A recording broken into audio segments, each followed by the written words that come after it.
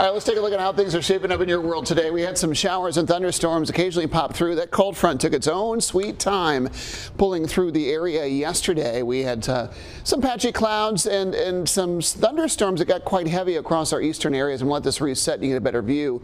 But they popped up along the front and then kind of raced eastward, putting down quite a bit of lightning and even threatened to bring some hail and rain across part of the region. It rained very hard for a short time, and then it moved on. The eastern part of the state caught the brunt of it. Several tornado warnings in and around the Raleigh metro area, and things have certainly settled down since then. So we're looking at very low dew points this morning.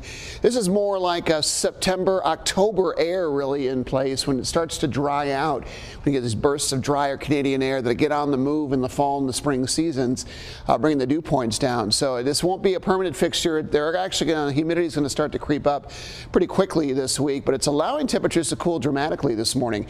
We're at 49 degrees currently at PTI Airport, 44 from Boone to Galax this morning. I got a few 50s on the map, especially in the foothills and across the western Piedmont. A little bit milder there, 50 to 51 degrees for Winston-Salem and Mount Airy, and 50 in Burlington early. But this is a drop in temperature about 10 to 20 degrees from where we were with the high dew points that were still in place before the dry air moved in early Monday morning.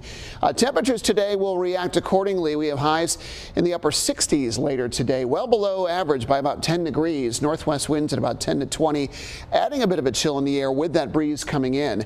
Foothills, similar numbers, highs only in the mid 60s today, 66 in Mount Airy to North Wilkesboro. Northwest winds also at about 10 to 20 miles per hour, especially early on. And 50s for the mountains, that's it. Northwest winds also could gust up to about 30 miles per hour today, so certainly a chill in the air. So we'll be cool at tonight's Grasshoppers game. They're taking on the Delmarva Shorebirds back in town, first game since their road trip.